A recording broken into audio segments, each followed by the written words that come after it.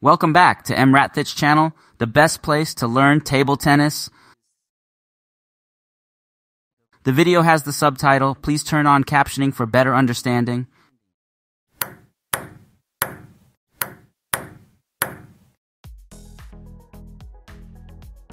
Hi, welcome back to PingSunday. I'm EmRatThich, a table tennis coach in France. A player asked me, "Hi coach, can we use 2 pimple rubbers in table tennis? In table tennis, does it allow to use 2 pimple rubbers?" Yes, in table tennis, it is allowed to use 2 pimple rubbers on your table tennis racket. A pimple rubber is a type of rubber used on one or both sides of the racket that has small pips or pimples on its surface. These rubbers come in 2 types: pips in and pips out. 1. Pips in rubber or inverted rubber. This type of rubber has the pips facing inward towards the sponge. It provides more spin and control, making it popular among most players, especially beginners and intermediate players. 2. Pips out rubber. This type of rubber has the pips facing outward, away from the sponge. It offers less spin and control, but provides more speed and disruptive characteristics, making it suitable for aggressive and defensive players. You are allowed to use either pips in rubber on both sides of your racket, pips out rubber on both sides, or a combination of pips in and pips out rubber. The choice of rubbers largely depends on your playing style and preferences.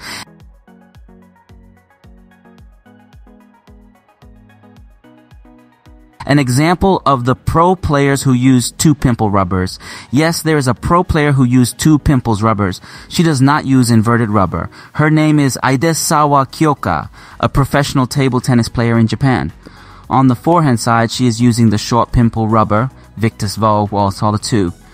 This is the red color rubber. On the backhand side, she's using a long pimple rubber to block. It is the Victus Curl PH Ox. She used the short pimple rubber to serve and to attack, hitting style. Idesawa Kyoka, a professional table tennis player from Japan, who uses 2 pimple rubbers on her racket.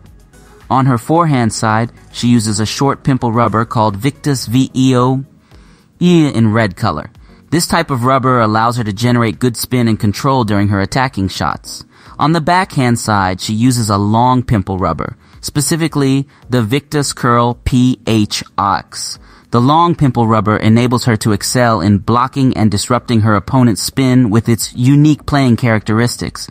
By using these 2 different pimple rubbers, Idesawa Kyoka is able to vary her playing style and tactics on both sides of the racket, making her a versatile and formidable player on the table tennis circuit. It's always interesting to see how professional players tailor their equipment choices to match their individual playing styles and strengths. This combination of rubbers allows her to serve and attack effectively with her short pimple rubber on the forehand side, while using the long pimple rubber for defensive and blocking strategies on the backhand side.